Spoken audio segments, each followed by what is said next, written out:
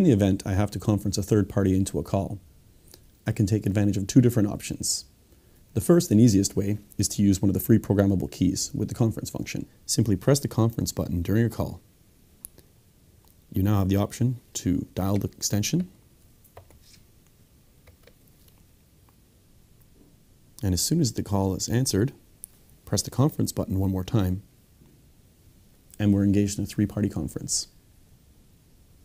In the event you don't have a conference FPK configured, you can use the context menu. Simply scroll down to Start Conference and press OK. Dial the extension,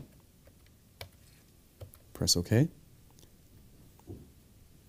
and as soon as the call picks up, scroll down to Conference and press OK.